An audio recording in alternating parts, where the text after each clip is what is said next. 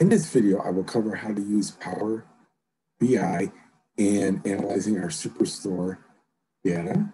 Okay, so let's begin. So I went ahead and signed in already. I already signed into the VDI network, and I opened up Power BI within the VDI network, and I'm going to go ahead and click the X here, and I'm going to click Import Data from Excel.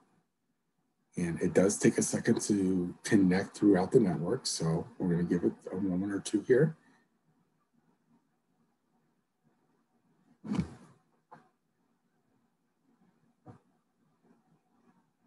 Okay, great. Now I'm going to go ahead, I'm going to click on Desktop, Business Analytics Course Content, MBA504, and I'm going to select here, I'm going to do all files, and here is our Superstore Excel workbook. So I'm going to open up workbook here, load the data. It does take a second or two to load, so let's have some patience here. Okay, great. So now we can begin building our visualizations. And in this particular exercise, we're going to build two more visualizations. I know we built a few the first time here. And I'm going to add in a first one here. Lots of charts to choose from. Let's go ahead and let's add a line chart. So I'm going to click here. And it puts a line chart template, if you would, onto my page. And I can drag here, and I'll drag here to the side here to make it a little larger. So this takes up more of the page in one little corner. Okay, so continuing, I'm going to go ahead, I'm going to click on, based upon our instructions, I'm going to go ahead and click on adding an axis. So my x-axis will be order date. I'm going to drag and drop it over here. And notice what it does here. It actually gives you some different variations of order date. So I'm just going to focus on month. So I'm going to click off quarter, click off day, and I'm just going to have in month. Okay. Now it also wants us for our values. How do we want to? What's our y-axis? Basically, what do we want to do with our values? So I'm going to click on product name. I'm going to drag and drop over here values. Let's see here. And there we go. So now I'm doing the count of product name by the month, okay? And notice here when I drag the mouse over each month, it gives me a count, okay? So let's do a couple more things here. If you look at the search, and it gives me the name here, count of product name by month, that's cool. So if I drag the search class here, the magnified class that you hover over is there's analytics. Click on that, and I can actually add in some different kind of a lines. So I'm going to add in an average line for now. And it puts a blue dot lot on here. It gives me the average, overall average. So I could see per month, a good visualization per month right away how I did on average. And there's other ones I could add a min line, a max line, a constant line here, so I can actually put a value if I wanted to here. If I want to put the value, let's say of we'll try 600. Put the line there, and I can actually change the color if I want. I'll make it orange color, so that actually shows me a constant line of food. So I can add different kind of lines here to my visualization. Okay, so again, I added the product name in month. Okay, now I want to show you something else. I can also, if you look here, I could click here. Click on fields here. And actually, I'm going to go ahead and click on filters up here. And I can go ahead and add filters to this page. And, okay, so watch this. I'll go through here. And remember when we did our analysis in Excel, our visualizations in Excel using the pivot tables and the charts and whatnot, I was really interested in a specific category and subcategory. So I'm going to, first of all, I'm going to go here and click on category and drag and drop this field in the filter on all pages. Okay, and I'm also going to scroll down here with all the fields I have to select from. I'm going to click on subcategory and drag and drop it over here. So as we do a subcategory and a category filter view, and we'll come back to this in a minute. Let's add our other visualization. We'll kind of see how that works, okay? So I'm gonna go ahead and click the plus here to add a new page.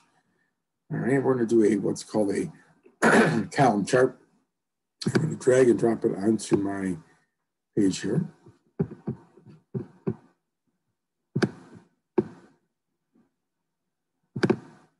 There it goes, okay, great. Then I'm gonna make it a larger visualization here so they use the whole page. I'm going to use the same fields I used before. I'm going to say order date as my access, and I'm going to go click off of here, click off a quarter. Oh. For all levels. And I'm going to click off, sorry about that, I'm going to click off year, click off quarter, click off day, and I got month. And again, I'm going to add in what's my y-axis, my values. Again, I'm going to do product name. Again, it gives me a visualization of a count of product name by month as a bar chart, okay? Notice here when I mouse over, December says 1408. I'm going to go back to page 1 just to validate. 1408, great. And let's see here if I go here, and again, a nice visualization here. Now watch this. So remember over here, I just added in these filters here. I have category and subcategories and filter here. I can actually do it this way. So I have category and subcategory, and I'll click the collapse expand button here. Collapse expand. Lets me collapse or expand. Look at all the different categories I have to select from. So I'm going to go ahead and I'm going to select furniture, and notice quickly the visualization changed. Okay. So if I mouse over here, look at my visuals, look at December now, it's 328. Remember when we looked at it a few minutes ago, it was a lot larger of a number, it's 1408. Now it's 328. Go back to page 1, same thing, 328. Okay, great. Now, let's just stick on page 1 for a minute here. I'm gonna click on my collapse expand button. I'm gonna click on subcategory and collapse, expand this. And I wanna look at chairs, just for fun. I'm gonna click chairs.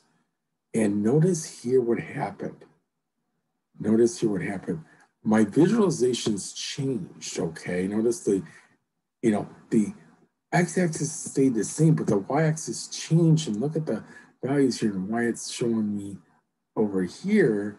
The 600 I still have selected as a visualization, believe it or not, as a analytics number, so that's why the scale goes up to 600. It does give me an average here. The average changed, okay, because again, I'm looking at a particular category, furniture, and a particular subcategory, which is chairs, okay? I can also do this. Let's go back to page 2. Again, the visualization here, the numbers have changed. It goes from 0 to a little over 100. So let's go back. Remember when we start with December? Let's look at December now. Let's look at our count in December now. So we go over here, it's now it's 101. So what it's telling us is that we went and sold 101 of that product name of a category of furniture and a subcategory of chairs. Let's see here what if we did select all. So now I'm looking at all the furniture, again, back to our 328. I'm going to go here and expand the category here of all our products, and we'll select all. It should go back to our 1408. So again, notice here the dynamics. I can change out different types of filters if you want. I can add different filters as well. I can add a state filter, for example, or region or whatnot. But notice what it does here, okay? It changes the values here as well, all right? So I can actually do the page. Let's do a quick page. I'm gonna click page, a new page, because I'm interested too, just for fun. We're gonna column chart here, there we go. And we're gonna do a couple things. I'm gonna do, this time for my x-axis, I'm gonna do state. And I'm gonna, again, same thing, product name, I'm gonna use as my value.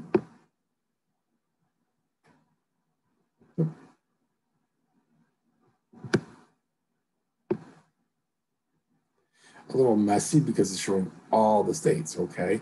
We'll fix that in a second. So let's do this.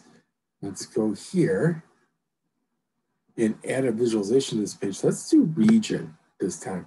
filters on all pages. I'm going to drag and drop region down here.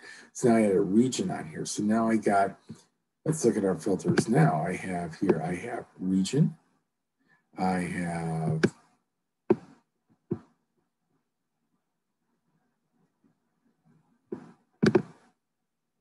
region. I still have the category and the subcategory filters as well. So I can go region, and let's do the east, let's do central region. Okay, great. And now I'm going to go ahead, let's see, I'm going to go ahead now, and let's look at category of furniture. Notice again, the numbers change, the bars change, and obviously the values here change here for my y-axis. And then I'm going to click subcategory. I'm going to select this for fun. I'm going to select chairs. And there we go. So now look what I got here. I got here Texas, 61, Illinois, 38, Michigan, 21. Then I'll go back here. Because it's a number, I can actually see the sales again for my particular furniture. So I can click December. Let's see if this worked or not. I'm just looking at December here. But you can definitely see here the different types of filtering you can do and how dynamic the charts are as you do filtering too as well. So again, different charts here, a line chart, and I did 2 bar charts, okay, just to kind of show you some different variations of some of the charts in Power BI, as well as I like to show these filters here and how quickly the dynamics of the filters work as far as, you know, selecting data, looking at different data. You know, again, I did region, category, subcategory, okay? And that will conclude this video. Thank you very much for watching.